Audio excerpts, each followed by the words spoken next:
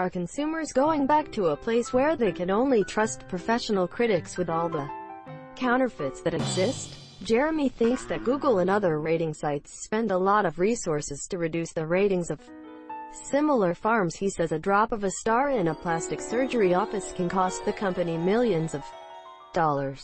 They have an even greater impact, as Jeremy adds that Google now frequently lists reviews before organic search results in some cases.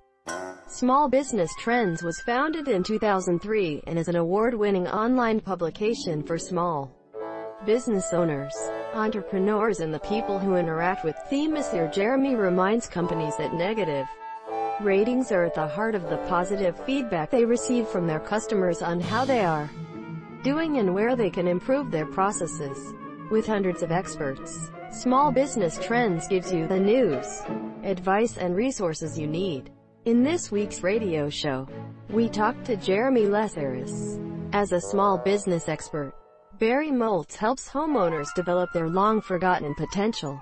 As a small business expert, Barry applies simple, strategic steps to facilitate change. With decades of business experience in his own businesses, as well as advising countless other entrepreneurs, Barry discovered the formula for taking entrepreneurs out of the concept and moving forward.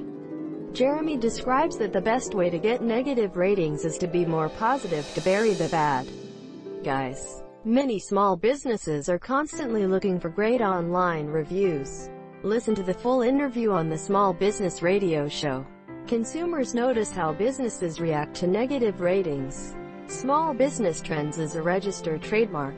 He cites the fact that there have been complaints about people posting false ratings in an attempt to get something of value from this company.